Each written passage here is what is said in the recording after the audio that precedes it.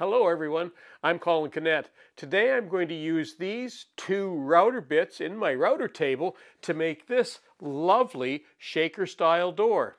So let's get started. When you look at a door, the stiles are always the full length of the door, so you don't need any measurement changes with those. The rails, however, you do. And when we look at the end, so when we're trying to figure out how long these rails need to be, we need to take into consideration how long these tongues are, because there's the end of the wood there, and there's the other end there. So we're going to be cutting that part out of it. And here's how we figure that out.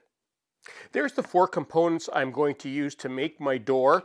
Now, the stiles I already know are a foot long, so they're fine. They're the full length of the door. I don't have to do any more cutting with them. But the rails, I do.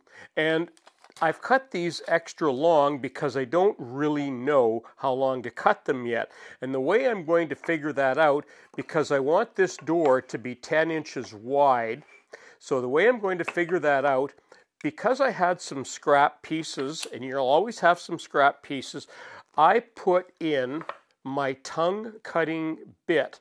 And look at this, I've cut 2 tongues, and now all I need to do is measure these, and as it turns out, they're 7/8 of an inch. So here's how I'm going to figure out how long I need to cut these. So I always work with 2-inch pieces of wood. That's just the easiest way to do that. And to make a 10-inch wide door, what I need to do is, I know if I go 10 inches like this, I need to take 2 inches off this side. So 2 inches off this side plus 2 inches off this side. So 10 take away 2 is 8. Take away another 2 is 6, and add 7/8, because those two together equaled 7/8. So 6 and 7/8. That's how long this needs to be for me to make a perfectly 10-inch wide door.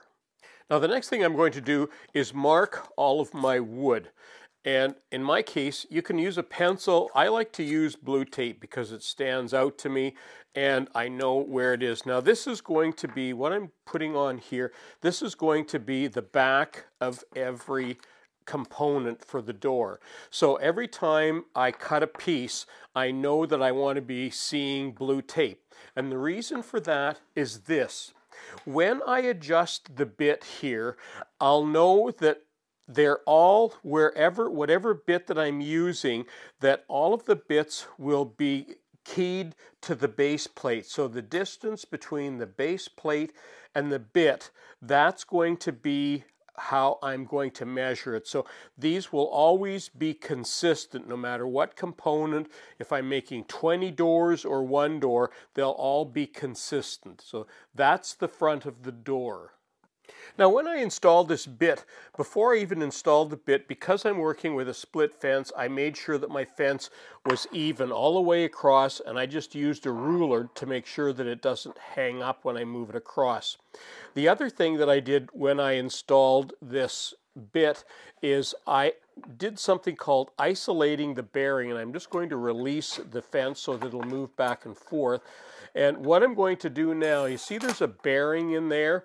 What I want to do, I want to make that bearing absolutely equal with the fence. And I can just, all I need to do is move one side of it so that it's just touching, just barely moving that bearing. In this case, the material that I'm using is 3/4 of an inch. I know that my tongue is 1/4 inch wide, so basically I need 1/4 inch on each side. And if you look carefully at this, you'll see that in my rough cut here, I'm off a little bit. And if I put that through there, you can actually see that this bit is just a little bit high, so I need to lower it. And to do that, I use these little marking bars. I'll put a link in the article on Woodwork Web. You'll be able to see those. These are the handiest little things for measuring. I think that's a little hard to see, but I think you can just barely see that it's a little high. Now, I always recommend running a test, and usually you have some scrap left over, so it's best to do that. So what I'm going to do now, I'm going to cut the rails, and because the tape is on top, I know that I can just turn them around like this. So this is where you want to make sure, this is why the tape is so important, because you don't want to cut one on one side and then inadvertently flip it over like that, because then your cuts are going to be off.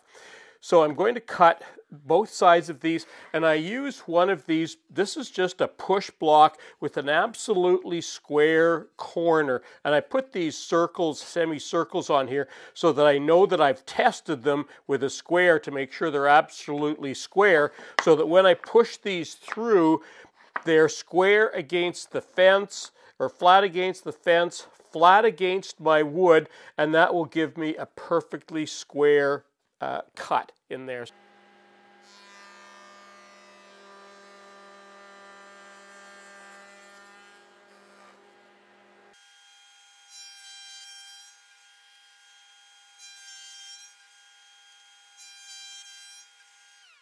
The reason we always cut the tongue first is because we use it as a measurement to cut the groove. So I'm just going to take a moment now and put the groove bit in.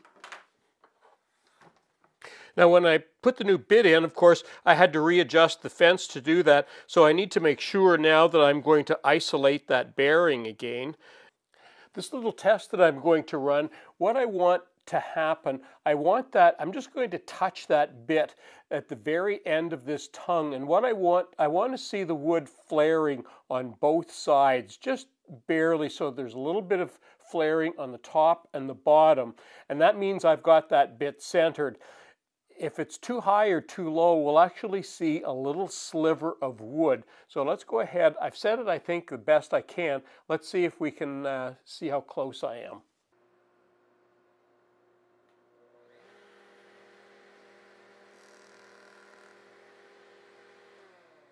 Well, that was pretty lucky. It looks like it's flared. You can see how it looks like it's flared on both sides.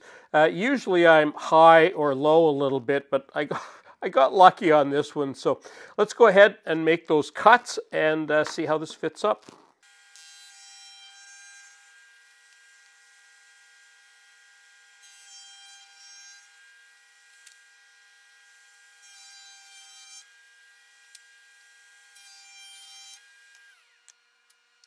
Okay, so this is, of course, the back of our door, because what we were working on was to make this part absolutely even.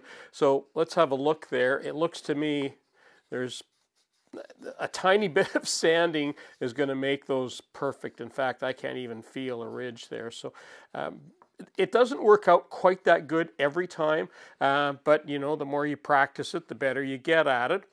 And what I want to see right now is, how did we do? How did we do getting our width here? And we wanted to go 10 inches. And what do we have there? 10 inches, right on the money.